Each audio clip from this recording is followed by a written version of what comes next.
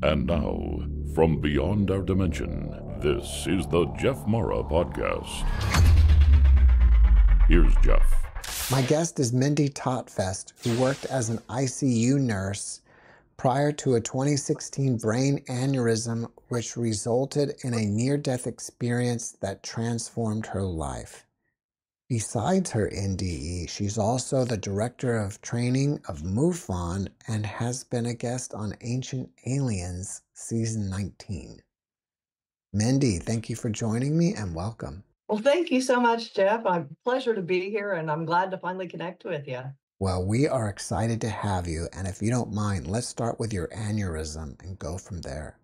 Sure. It was during November of 2016, whenever my encounter happened. We were living out on a small farm in northern Oklahoma, had moved back out there to help my father-in-law, who was having some health problems. And my husband, being a big, strong farm boy, decided to get back out there and to help his father. So we were living in a small trailer house just out in the middle of nowhere, northern Oklahoma. Uh, it was about 300 acres of wheat farms surrounding us, and the only real neighbor was our father-in-law that lived across the street. So I was in a very secluded area. And that morning, it was actually the election day between Trump and Hillary. And so we were excited to get up and take our kids out and show them how to vote and everything. At the time, they were elementary age. And so it was really kind of the first time that we were introducing them to the voting process.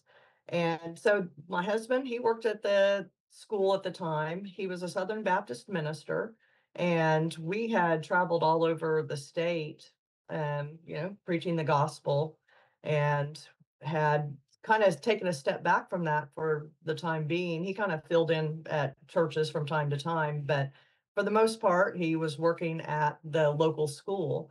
And so he drove the school bus with the kids in the morning. And so I saw him off that morning, and I noticed that my face was a little bit swollen there on the side. And so I took a picture and sent it to my husband and said, hey, something is kind of off here. I'm not hurting, but something isn't quite right. But I'll keep an eye on it. And so he said, why don't you try taking a Benadryl and, jump in the shower, see if that helps anything. At the time, we thought maybe I was having an allergic reaction to something unknown. Um, so I jump in the shower, I get out. By this time, it's, early afternoon, and I sit down on the couch to check for any early exit polls. And whenever I did, that's when I heard this loud gunshot sound go off in my head. And at first, I thought maybe I had been shot. There had been coyote hunters out around the area in the days prior, and I thought, oh my gosh, they've shot through this wall of this flimsy little trailer house, and they've shot me in the head. And because that's equivalent to the explosion I heard. Um, so being a nurse, I'm trying to assess what's going on. I'm trying to focus my attention to the back of my head to see if I can feel any blood coming down, trying to locate where this might have happened specifically. And I couldn't. I didn't feel anything running down. So I thought, okay, this is something internal. And I knew this has got to be some kind of brain aneurysm. I knew that I had a genetic condition called Ehlers-Danlos syndrome, and it makes you prone to aneurysms. Everyone on my father's side has died of aneurysms. And so I knew instantly this is more than likely what's happening. Um, and as I'm realizing this, I feel this electrical avalanche is the best I can describe it, that came rolling from the top of my head down, almost like a peeling away that was rolling down my body, down to my toes. And at that, I knew I'm not going to survive this. I'm looking at the front door, it's wide open. I'm expecting my husband and kids to run in anytime. And it just instantly turned to heartbreak because I'm waiting for them to run in and give me hugs and kisses and tell me about their day. And I knew none of that was going to happen. I knew that someone I loved was going to come in and find my body. And it was, you can tell it's been 8 years and I'm still, that was heart-wrenching. To think that you're going to become one of the worst things that's ever happened to the people you love most. And so instantly I just went deep into prayer. I turned to my religious upbringing and said, Jesus, please, if I can survive this, please, without, being any kind of burden on the family, please let me survive this. Um, and praying for my kids, hoping they don't come in. I was hoping it would be my husband that would come in first. Um, so I sat in my prayers in deep, deep prayer, and I felt my head kind of bobbing and dropping down. And the next thing I know, I stop praying and I look around and I'm just in complete darkness. I'm not in any pain. And I'm trying to figure out, where am I? I start looking around, trying to figure out, is it dark or is there nothing here? So my first instinct was to put my hand out in front of my face and see if I could see it. And that's what you see on the front of the book, is that hand in the darkness. And so when I couldn't see my hand, my next instinct was, do I have hands? So I started to clap, you know, um, and I couldn't. And that's when the realization was, I've crossed over. I didn't even know when it happened because I didn't have, like you hear some people lifting out of their body and seeing, their body. I didn't have any of that. Mine, I think I was just in such deep remorse and sorrow that I didn't even notice it, before I knew it, I was there. So as I'm sitting there, realizing that I don't have any form, I'm turning to my Christian thinking, what's next? I'm expecting loved ones to show up. I'm expecting Jesus to come greet me, looking even for a tunnel of light. I was very expectant. I was very hopeful. Okay, I've made it over. I've passed that dying process and I'm here. So I was looking for a joyful reunion. And the longer I waited, the more nervous I became because nothing was coming. And so I start praying over there. I'm praying, Jesus, be my righteousness. Obviously, I can't make it in without you. Um, I'm expecting to go to heaven and everything, and this isn't happening. So whatever I've done, Jesus, please forgive me, stand in my place and let me come to heaven with you. And still nothing. So I start kind of looking around. I can feel one thing I've heard about the void. I called it the dark abyss when I came back. I didn't know the word for it. It wasn't part of my teaching prior to this, so I had no idea where I was. Um, and when I first arrived there, I wasn't distressed. The distress came with the passing of time, which is kind of hard to explain. It wasn't like there was a sequence of events, but there was a sense of timelessness. So it seemed like an eternity. That's where the stress started sinking in because I started realizing I'm here by myself. And I could feel God all around me. Um, One thing that people say is that the void is void of God. It was not for me. God surrounded me everywhere. And it was an immense force. It wasn't a man in the sky, I couldn't attribute male or female to it or anything. It was just this immense force of power, much bigger than I could have ever imagined. But I was separate from it. I was almost in a invisible box that was holding me separate from being part of everything in the world, everything in creation, the source of creation. And that was really the height of soul crushing because I did not understand why I wasn't allowed to be part of everything that ever existed. So I started turning inwards. I didn't have like a life review. Mine was more of a self-reflection where I turned inwards and said, okay, what's so wrong with me that I'm literally separate from everything else in creation? Why am I not allowed to be part of it? Um, and I didn't know if I was the only one that, this was assigned to. I didn't know other people, if they had been separated from everything before. Um, so I started searching, and it wasn't the fact that I had been separate from loving people. That had never been my problem. My problem was with loving myself. And as soon as I had that realization, there was a presence that came up behind me over my left shoulder. And I describe in the book, it didn't feel necessarily human. It wasn't angel. It wasn't ET. I can't tell you what it was. It was definitely a male presence. And it was almost cold towards me. Um, it was a sterile compassion is the best words I can use. Um, Almost like he saw my distress and wanted to relieve it, but wanted to remain separate from it, was not supposed to be intervening, but he did anyway. Um, and as soon as I had said, okay, I need to learn to love myself, he said, you are not going to be here forever. And it was instant to my mind that he told me that. And as soon as he did, there was relief because I knew that I wasn't there by myself. And if I trusted this entity, this presence, then I'm not going to be here forever, which those were my two biggest fears. So it was instant relief for me upon hearing that. So once he tells me this, we sail off it to the left. It's almost like he started moving and I moved with him. Um, and off in the distance, I could see this purple glow.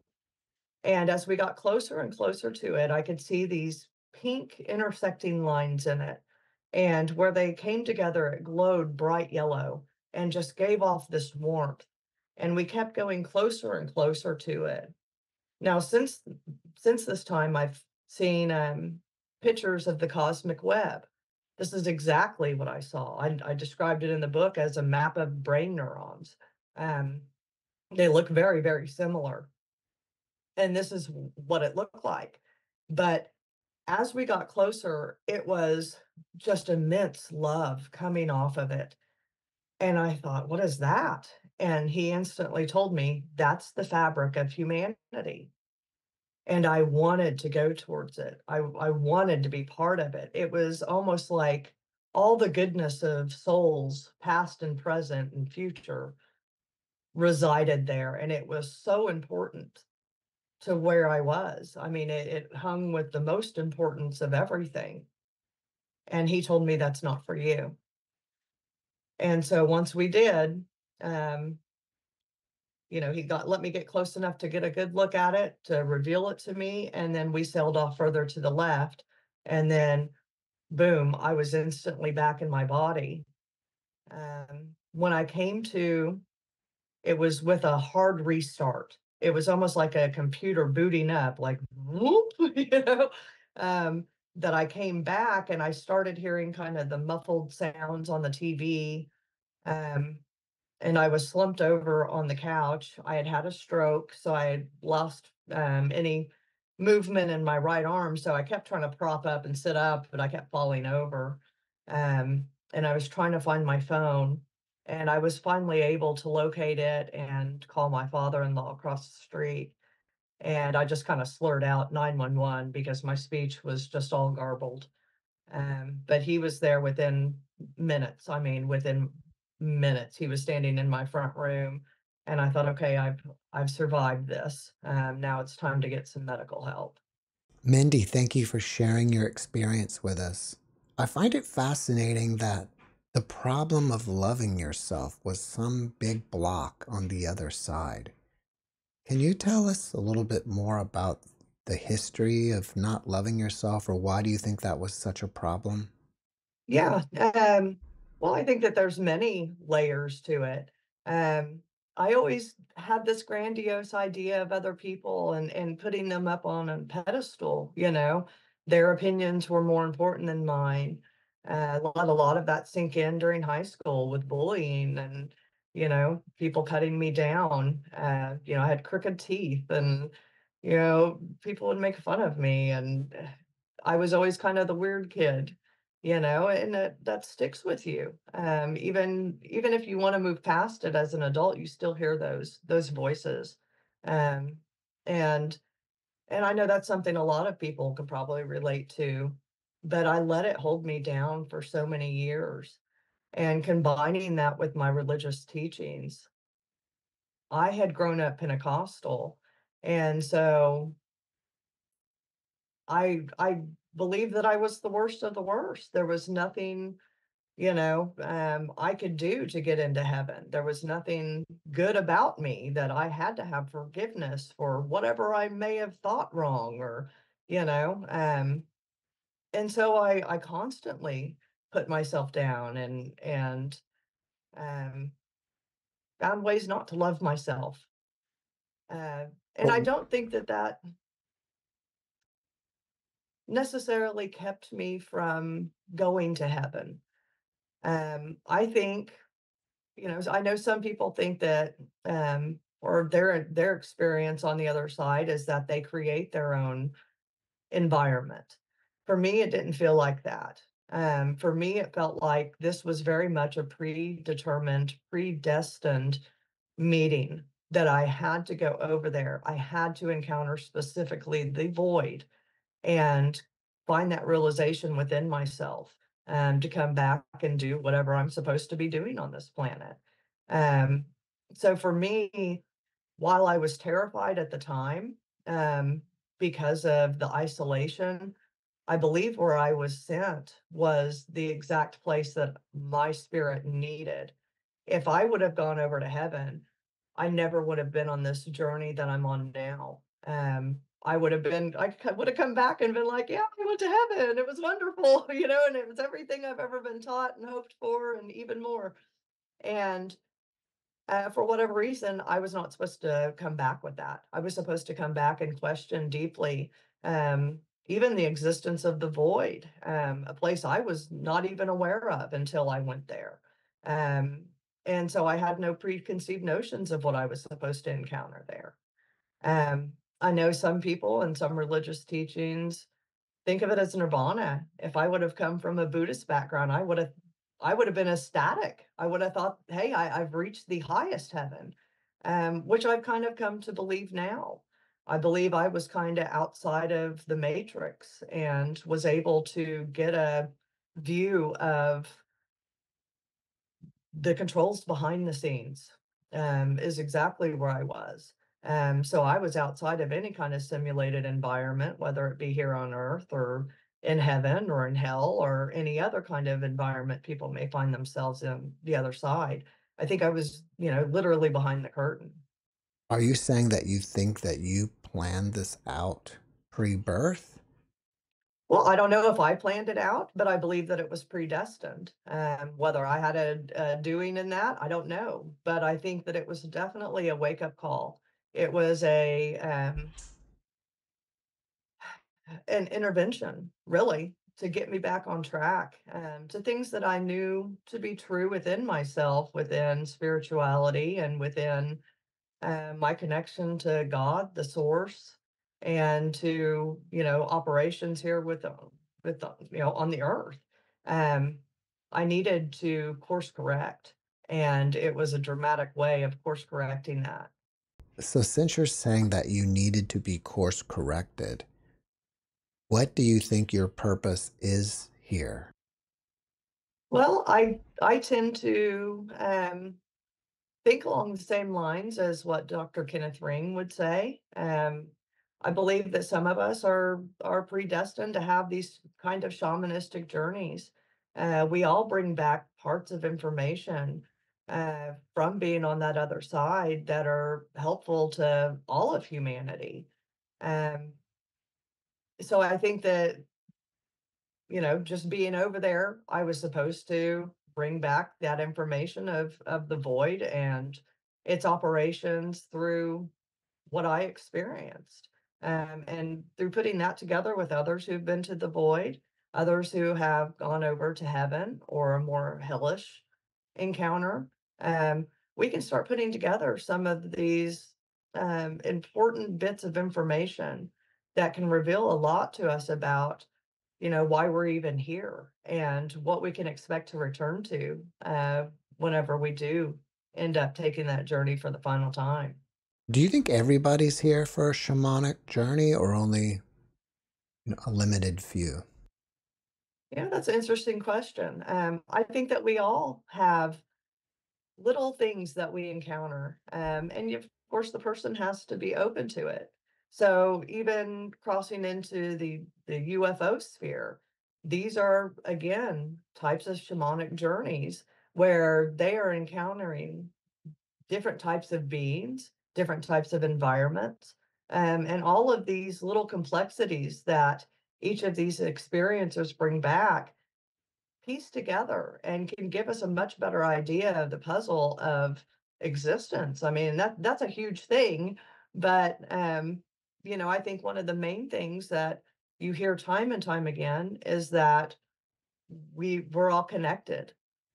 We all need to learn to love each other. And that goes back to all of the world's religions.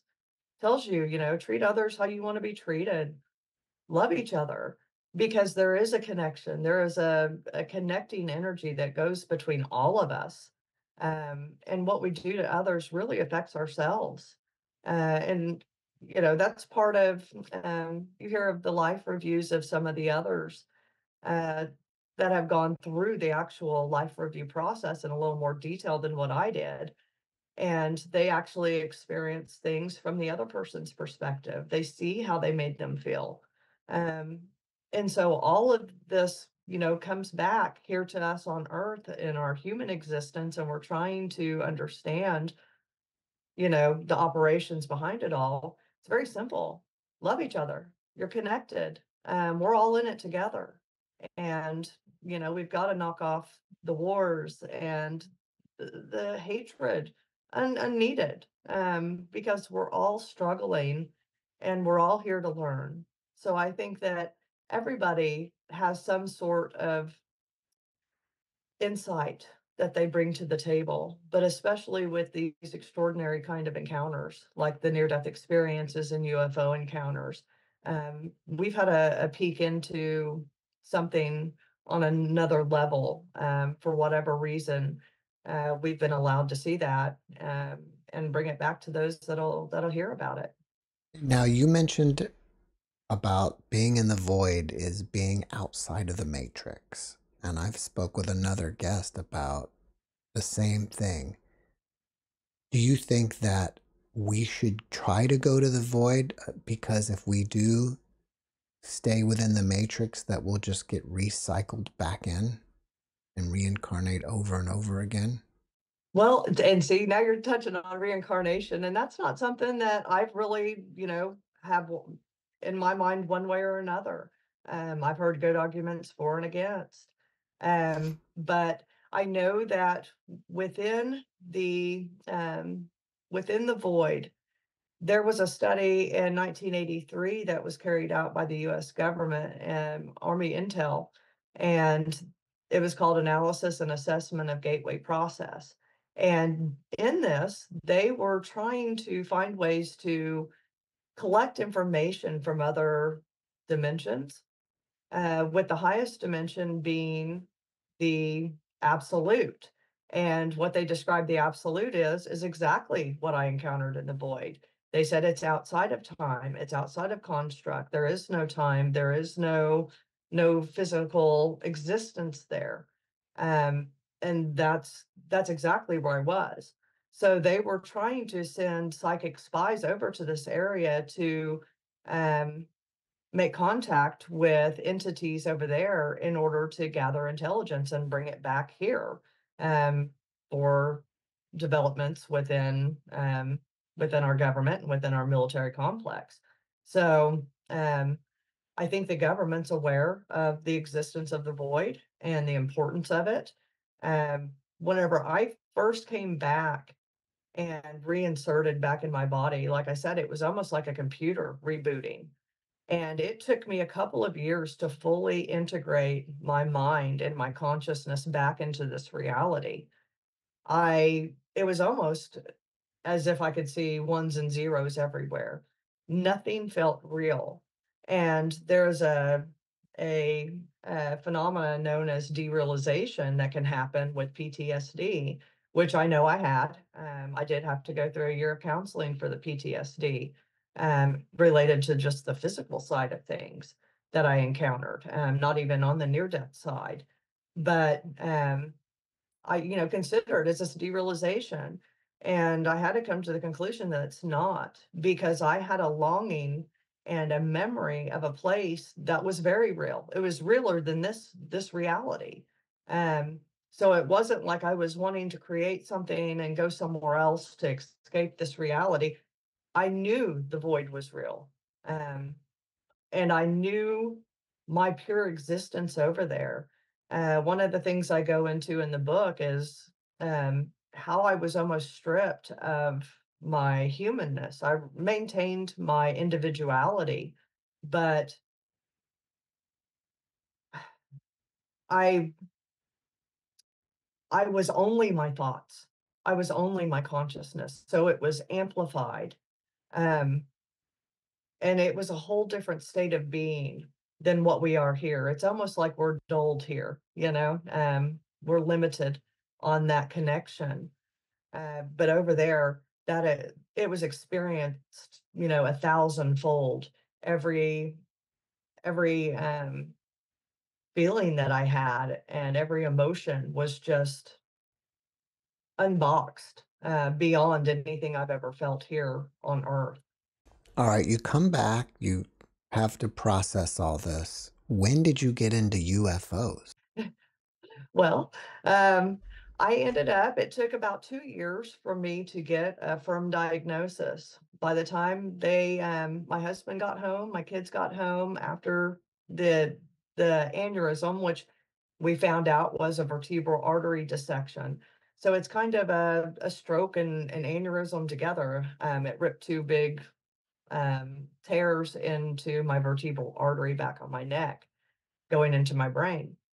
Um, by the time they got home, they got me loaded up. We drove about 30 miles to the closest little county hospital, which was so ill-equipped to handle any kind of trauma on that level, or to diagnose. So they did one scan and sent me home and told me I had had a migraine, or that my neck had maybe shifted. Yeah, unbelievable. I had lost 90% of my hearing, so I had gone deaf. Over the course of a couple hours, my um, arm and stuff started to regain function and my speech started to clear. So they went ahead and sent me home. And it took 2 years. I kept going back to the neurologist and saying something is not right. I'm still losing consciousness. I'm passing out. My head was on fire. They call it the suicide disease because it fried every nerve in my head. And so it felt like lava constantly going through my skull. And this went on for 2 years before we finally had enough. And I told my husband, look, I'm going to die if they don't figure out what this is. And, if this happens again, it will kill me. So we sold our home on the farm and we moved out to Oklahoma City. And it was kind of a divine intervention thing where I kept seeing commercials for Integris Hospital down the street. And they had like heroes of the hospital, and had a doctor on there who had a young nurse, which I was an ICU nurse. She was blonde in her 30s, which that was just like me.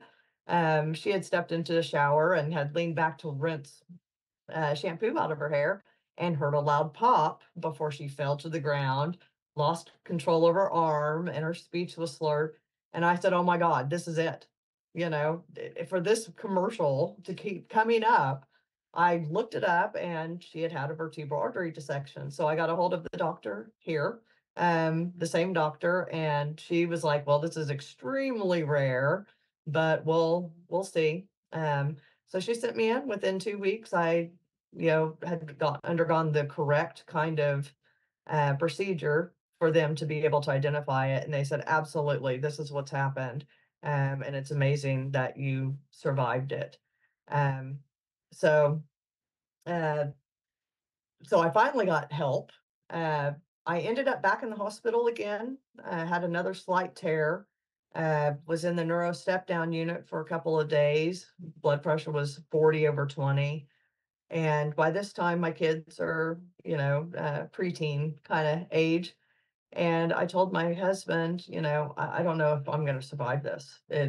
Things are getting pretty grim here. If this happens again, we need to start making the hard decisions.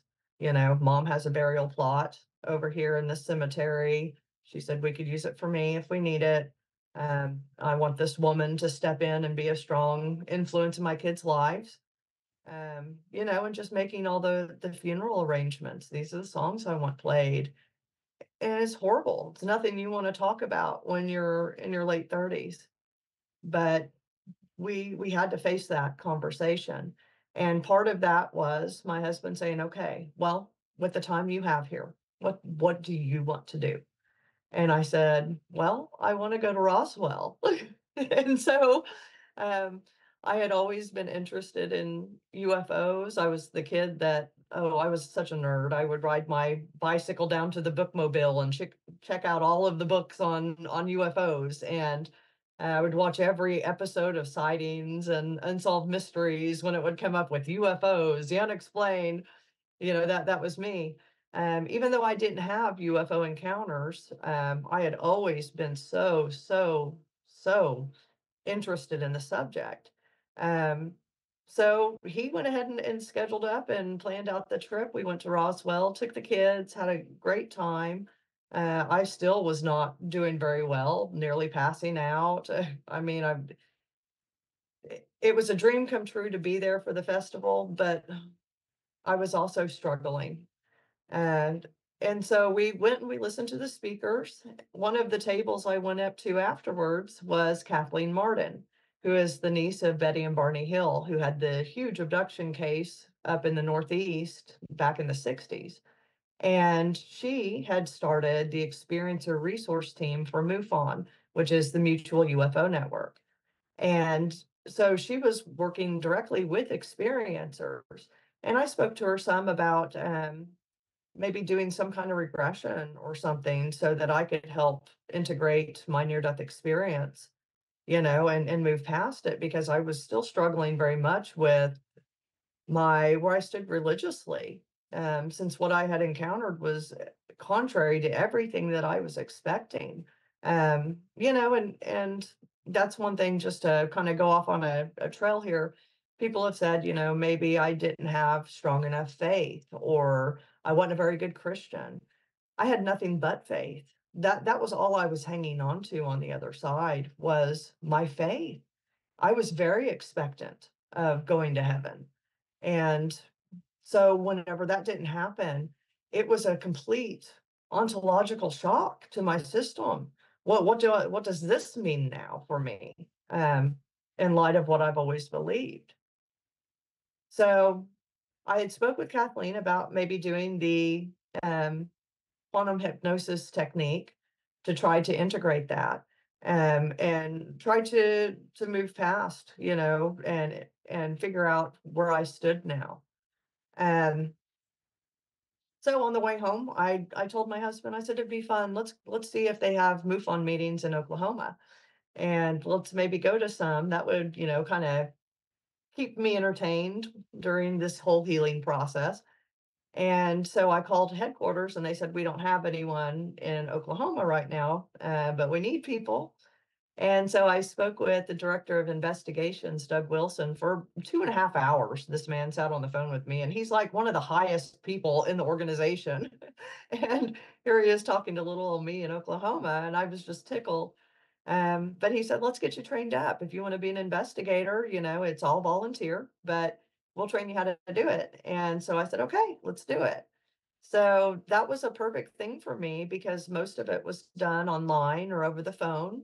You had to work your way up to getting the category 3 kind of cases where it's abductions and landings and stuff. So starting off, it was perfect for me. I was able to sit on my laptop at home. If I didn't feel well, I could lay down and get up and work more on my cases. And I loved it. It was absolutely a dream come true.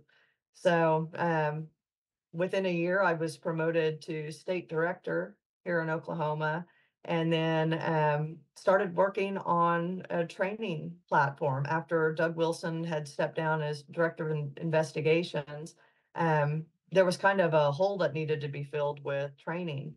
And so I worked with a great friend within MUFON, Terry Lynn Keel and her husband, and we developed a whole training curriculum for how to investigate UFO encounters. And so now we've launched MUFON University, where our investigators can go on and they take a whole university course on how to identify things that are identifiable and how to investigate the things that are not.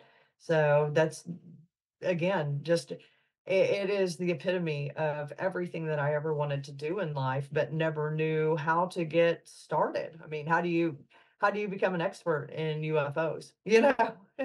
So ever since coming back, it's like everything has been laid out for me. Um, Everything that I always felt in my spirit of where I needed to be going in life was almost just laid out in a beautiful road for me, as long as I took that next step. Everything just kind of fell in place and has happened.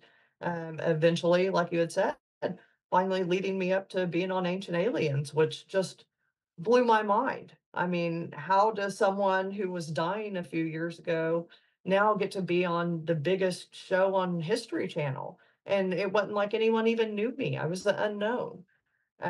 So I very much believe that there is a guiding force behind us when we're returned and whenever we try to fulfill those missions that we're sent back with.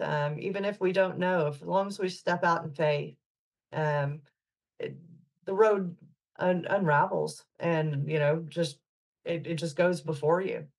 Well, it seems that all the pieces fall into place for you and UFOs. So, do Mhm. you think being involved with UFOs is your purpose? I do. One of the first things I did when I first started working with experiencers, I became part of the experiencer resource team that Kathleen Martin had started. And in speaking with abductees, that's whenever it really kind of started clicking for me. I would listen to them and I thought, okay, these people sound a heck of a lot like me. Why? I tried to at first keep things separate. I thought the UFO thing was a distraction from having to deal with my near-death experience. And that, of course, did not turn out to be the case. Instead, I started finding these commonalities and going, oh my God, there's got to be something here. There's some connection. And if there is someone smarter than me has obviously seen this before too. And so I started looking it up and I came across Dr. Kenneth Ring, who wrote the Omega Project back in the early 90s. And for those that who may not know him, he is one of the four founding members of IONS, which is the International Association for Near Death Studies. It was him and Raymond Moody and Dr. Bruce Grayson and Michael Sabom. All together, these doctors got together to form IONS to help people that have had near-death experiences and to learn from them. And so finding Dr. Ring's work with the Omega Project was, I mean, I ordered that book up so fast because here was this doctor who's an expert in near-death experiences who is saying there's absolutely some kind of underlying connection between these people and UFO experiencers. And how he started in this was he was working at the University of Connecticut and he was doing research into near-death experiences, and a friend of his, a colleague, had given him a book by Whitley Strieber, which was Communion. And it was funny at the same time that I'm discovering this, I was reading Communion by Whitley Strieber, and it was really one of the things that pushed me towards, okay, other people are seeing this. you know, Whitley, some of his wording in that book, when he talks about, our world being of a shadow and being encompassed and, enwrapped by this phenomena, his words sounded so very close to my own coming from a near-death perspective. Um, so that's what kind of pushed Ken Ring into looking into these connections. He said, "Okay, I'll humor you. I see that there could be some kind of connection." He told his colleague, and so he set up a whole study, which was the Omega Project, where he looked at the backgrounds and the after effects of near death and UFO experiencers. And what he came to was two major conclusions. The first one was that there is an encounter prone personality. One of his longtime questions was, why do some people have near death experiences and some don't? Why do some people return? They've gone through a death and dying experience, but when they return, they have no memory of the afterlife. They just return. So what differentiates these people? Um, and what he found was that there was that encounter prone personality, and a lot of them have some kind of trauma in their background that has taught them how to um, project their mind into other realms. And he was able to differentiate between them and people that were fantasy prone. So these aren't fantasy prone people. These are people who have actually trained their mind to dissociate to the exclusion of their environment. And it wasn't always just people that have had trauma. Sometimes it is just natural inborn ability that people were born with, that they had that connection with the other side or with other realms. And some was fostered by parents or teachers that taught them this ability. So there's several different things that he found in the backgrounds of people that could cause them to have this encounter prone personality that would um, kind of lead them into having these more paranormal encounters or having memories of near death experiences or having memories of abduction encounters. The other part of that was the set of after effects that he found in both sides of the experiencers. And that's what I was finding when I was talking to people on the UFO side of things through the experiencer resource team. Um, we come back after these kind of encounters and you're more altruistic. You're more in touch with being kind to others. Um, you see more a spiritual side than a religious side of things. And that's more just the mental side of things. We also have physical. I was blowing out light bulbs, fried two different microwaves within the first year just from touching them. Um, there were things, I wiped an entire presentation right before we were going to go on at the MUFON symposium. All the media disappeared just from me coming up too close to the computer. As soon as I walked away, all of them loaded back up. So there were several, physiological encounters and things that happened afterwards as well. When I first found IONS, which is the International Association for Near-Death Studies, um, I had signed up for the sharing groups with them. And it was actually my husband that found them. After I had told him, it took 2 years for me to tell him about the near death experience. And I was terrified. With him being a Southern Baptist minister, he was very much more rooted in the religious ideology than I was. And I mean, even being a pastor's wife, um, I had taken a step back over those last 2 years. And so I didn't know how he would respond. I knew that uh, as many as 80% of marriages fail after a near death experience because people change so much. And he had seen those changes in me, but I think, was at the time kind of attributing it more to the physical, um, the after effects of the physical rather than the spiritual. He had no idea. So once I told him, he said, we're going to figure this out together. And I mean, he's one of the good ones. He stuck by me and he knew there was no lies in what I told him. and he knew my character, he knew me.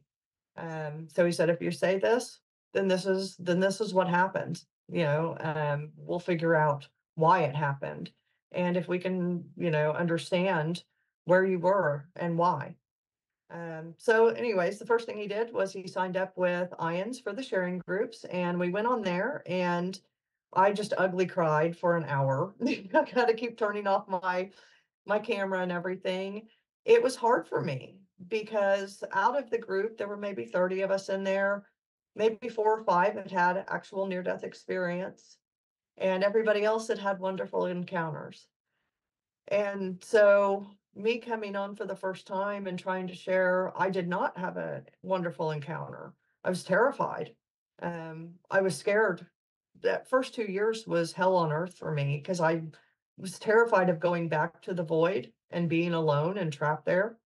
Um, but I was in such horrible physical pain, I didn't want to be here either, and so it was a real struggle those first couple of years. Um, but then trying to share that with a group that couldn't really relate. They were caring and understanding. They were very compassionate. But beyond that, I couldn't find that connection that I needed um, in understanding the darker, distressing encounters. I ended up finding Nancy Evans Bush, and she was the secretary for IONS for years and years. I believe she was the president too for a while. And she really was the champion of the distressing near-death encounter. She had had one herself during childbirth, and she was really the one that was saying, look, it's not all love and light. There are other types of encounters that people are having, and we've got to start paying attention to them.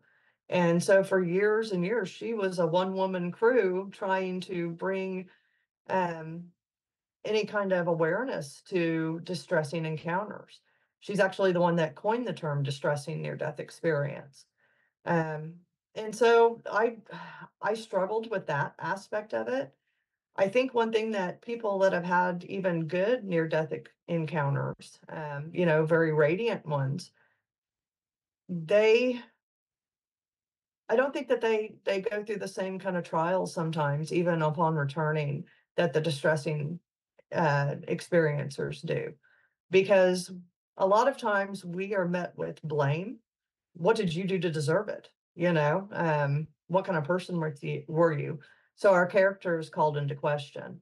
That doesn't happen with radiant encounters, oh, it's more wonderful, great, you made it to the other side and you did great. With the distressing, there's more, finger pointing. You deserved what you got. What kind of horrible person are you? Um, and then just disbelief from the religious side, especially Christian. And I know I talked to you some about that before we came on. Um, calling into question my faith um, or my character. Was I really saved? Um, that's hurtful. You know, I was 100% bought in. I was 100% Christian. I had 100% faith. Um, so it wasn't my own doing that I had a distressing encounter. It was nothing I deserved, but it was something I definitely needed.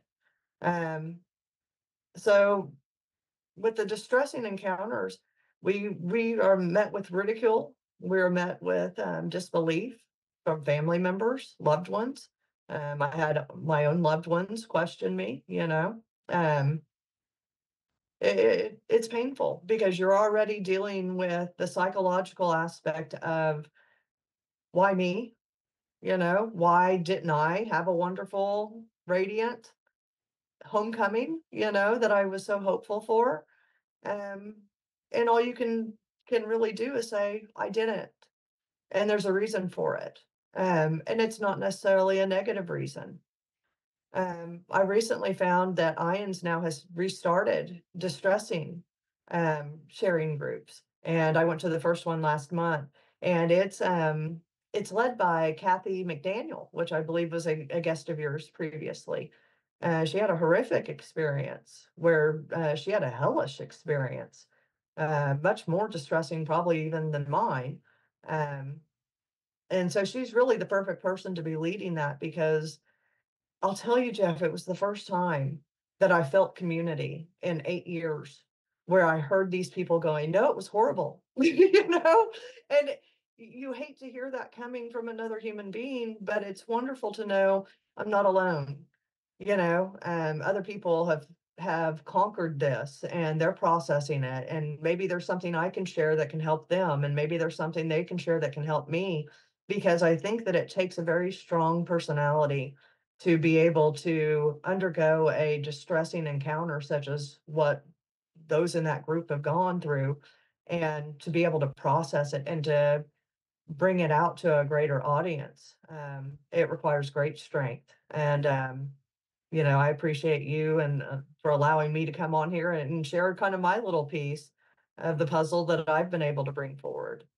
After years of processing it and now understanding where you went, do you think now you can reframe it as really not a bad place that you went to, and maybe your distress was just due to unknowingness of where you were? And are Absolutely. you able to reframe it now as like some place that actually may be a nice place to go to?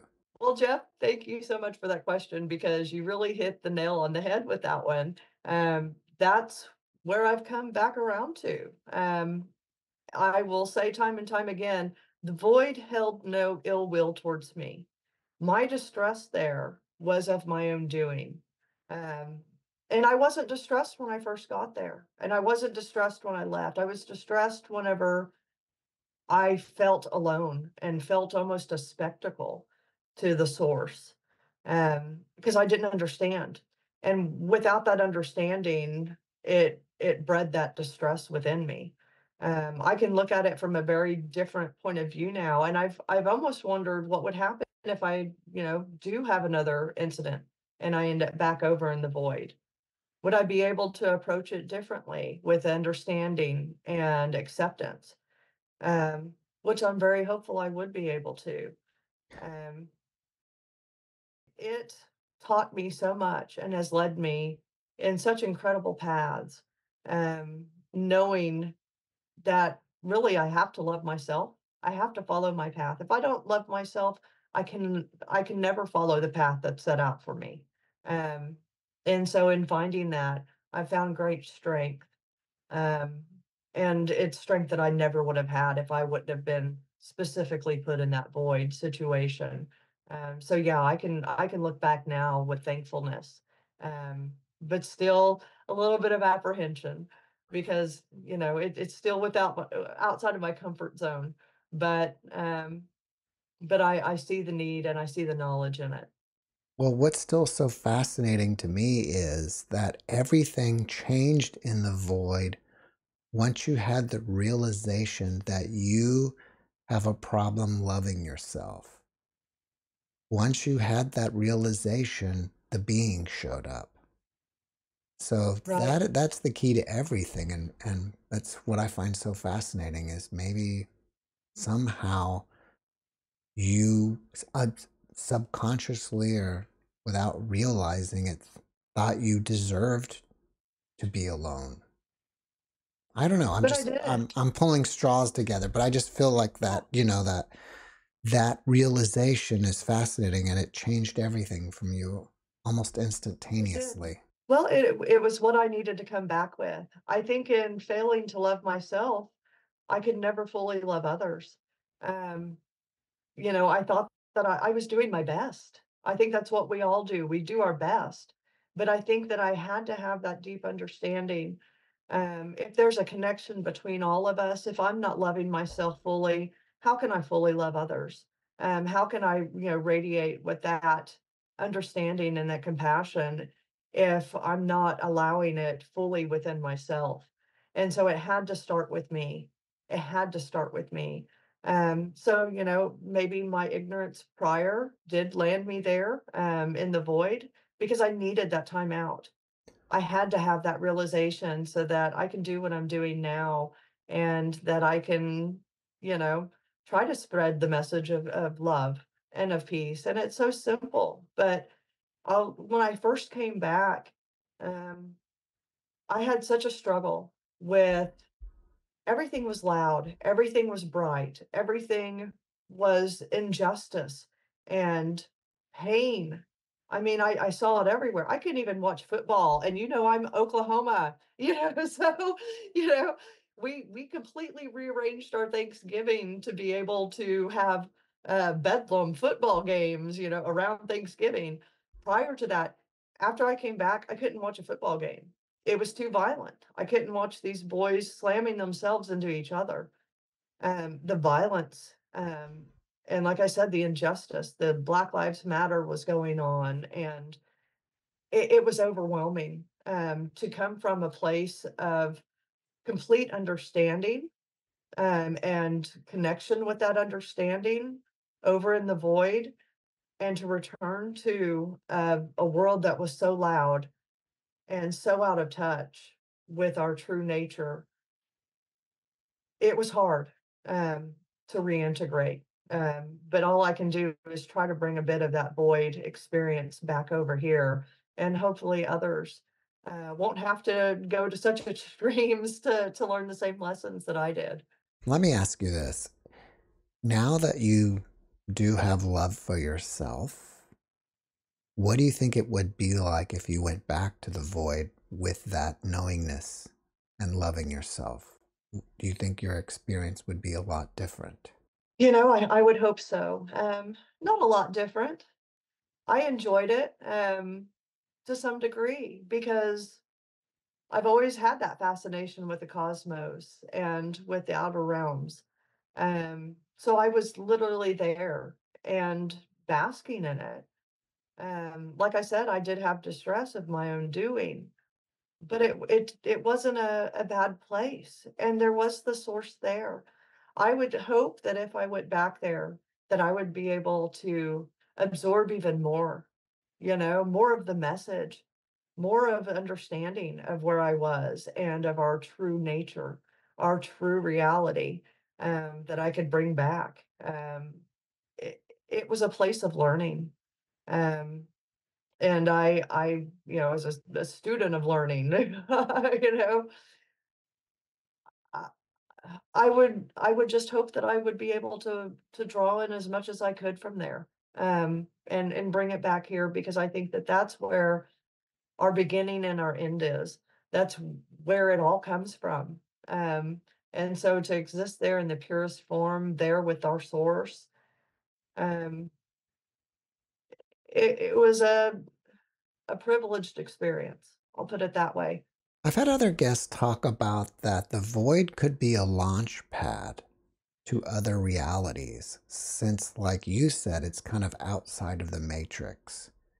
Do you Right. find that to be true? Absolutely. Absolutely. I felt like I was outside of any kind of simulated environment. And that's where the source of all of these environments is. Um, I feel like there's a connection with the source, and it's possibly learning from all of us, our individual experiences. And we're bringing it back to it. And then, there's so many things for us to experience. Who knows with the reincarnation if we could go to another reality. And there's so many other entities out there. There's not just human souls. There's ET souls. There's angelic souls. There's all kinds of beings that populate that area. I came in contact with one. So there's so much more to our existence than our limited little human knowledge that we have here.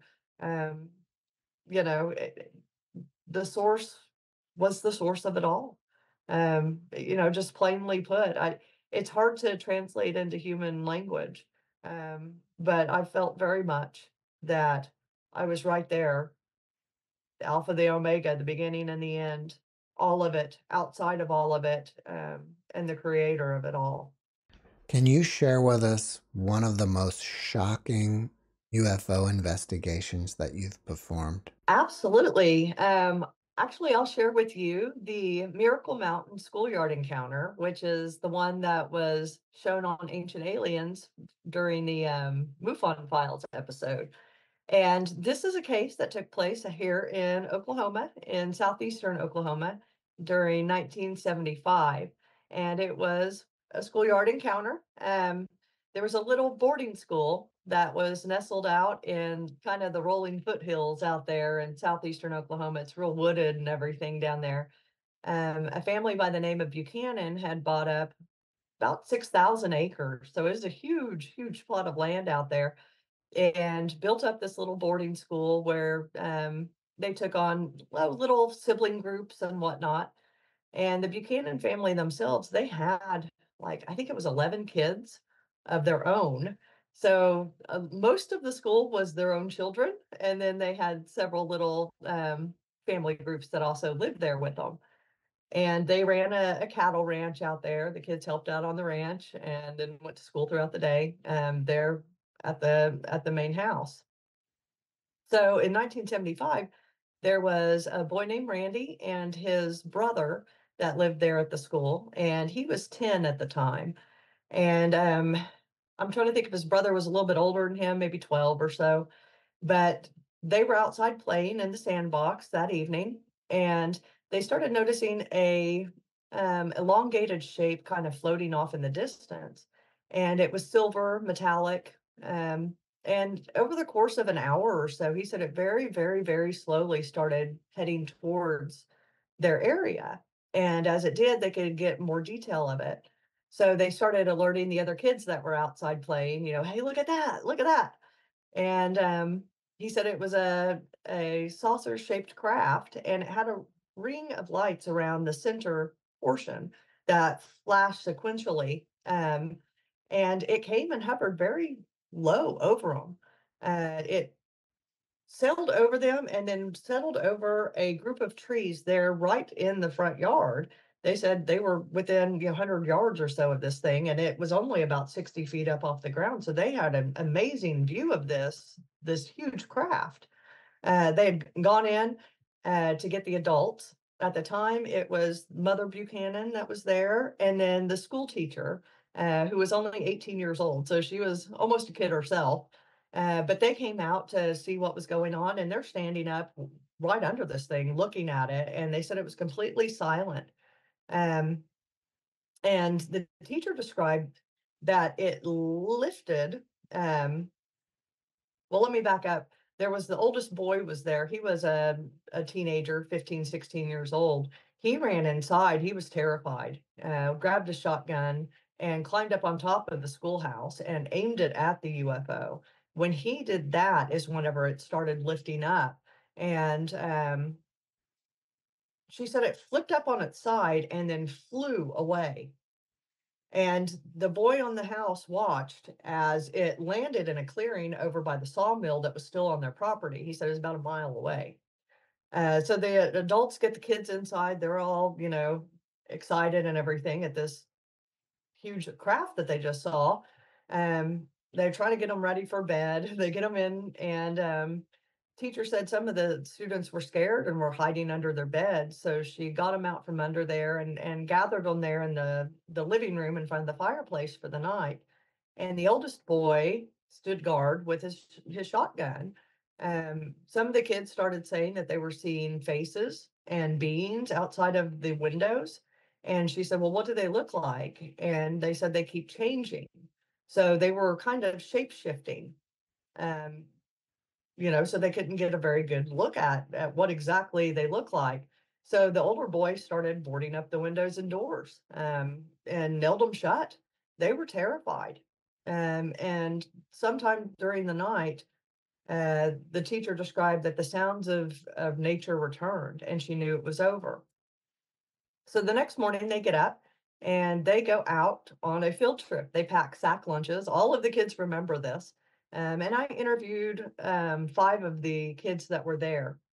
And half of them haven't kept in touch throughout all of these years, and they still were able to relay very similar information about the craft itself, the sequence of events. They all remember it 100% because it affected them so much. But one of the main things that they really remember was going out that next day with their sack lunches to go take a field trip to look for the UFO. So they go out there and they don't find anything. So they return, and On the way back, the teacher checked the outdoor meat locker to see about getting out some food for, making for dinner or whatever for lunch. And all of the meat, the processed beef, she said there was 2 sides of beef that was in that freezer was completely gone. So sometime during the night, during this encounter, all of this meat went missing. But the next day, she said the Mr. Buchanan had returned home, and she told him about the missing meat. Well, they went out there, and all of the meat had been returned. And so Mr. Buchanan said, "No, we're not eating this meat. Don't know what's happened to it. If it, mysteriously disappeared and now has reappeared." So he took it out into the field and burned it. But I think it's interesting because they had cattle there on the ranch, so it wasn't like a cattle mutilation. Instead, in this instant, the processed beef was what went missing, and then was later returned. So that was the Miracle Mountain schoolyard encounter that I was privileged to be able to investigate here. And like I said, it was on Ancient Aliens, and I know that there's other things in the works, talking with some of these kids, because this story goes so much deeper. The little town where it happened was Hartshorn, Oklahoma, and they have had sightings out there since the 60s. There was a woman here named Alta Claire Morgan that was taking reports back then, 60s and 70s, of the sightings that were happening all over that little small town of only 2,000 people. And there's hundreds of reports out of a town of 2,000. And it's still going on today to some degree. But I know that there's, some researchers that have taken some real deep interest that I've been working with, in getting more information about what has been going on in that little small town. And it gets into some deep stuff. So I'm excited about some of the information that'll be coming out here shortly. Earlier, you mentioned that you have a book. What's the title, and where can people find out more about it? Yes, my book is Dying to Meet Them, One Woman's Incredible Journey from N.D.E to U.A.P. And it's available on Amazon and in Barnes & Noble and any of your other local bookstores. All right. After watching this podcast, people may want to reach out to you and ask you questions. Are you open to that? And if so, how do they contact you? Absolutely. They can contact me through my website. It's mindytautfest.com, MindyTautfest.com. There's also a link to the book there. And there's even on the book page, there is a playlist of songs that really kind of inspired some of the book, or it relates the emotional side of it that I felt very deeply. So if people relate musically to emotion, that would be a wonderful thing for them to check out. Um, you can also reach me at mindy.mufonok@gmail.com if you want to just email me directly. So any of those ways, they should be able to get in contact with me, and I'm pretty responsive normally. All right. Well, before we finish up, can you leave us with one last positive message? Sure. I think that the overarching message, which you probably hear time and time again, is be kind.